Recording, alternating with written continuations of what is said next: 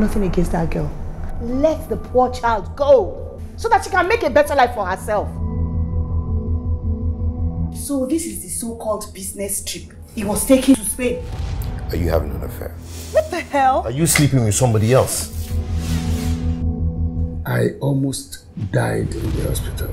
I got the opportunity to reflect on my life and I realized I am not happy in this marriage. Tell me, what do you think you have contributed positively to this marriage? You've always felt that you never needed certain people in your life until you push away the people you needed most. The least you can do is to be responsible.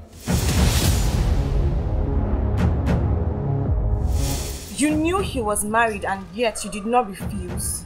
I'm not ready to have a child. Trying to focus on my career and having a baby is going to be difficult. Are you going to say that with me? Sorry.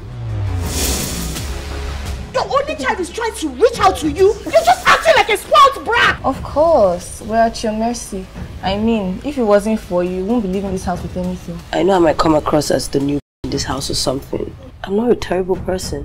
When you are older, you understand. Understand what exactly? That you will end up with someone.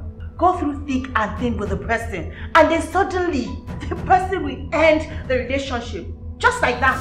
But you know, all those years you were so arrogant and so blinded the entire time.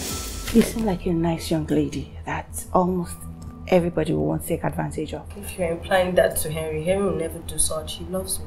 I know. I believed that once. And I mean, look at us now. I took you to a party and you went there to rubbish yourself. Because you think I don't have money? You are a rotten...